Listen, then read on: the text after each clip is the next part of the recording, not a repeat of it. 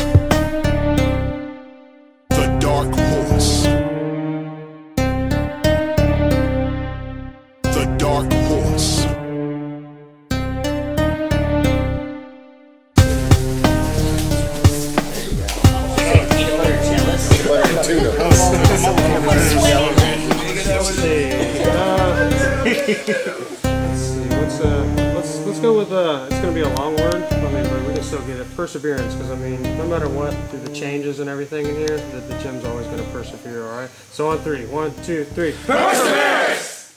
Nice. 3-syllable words, 4-syllable words.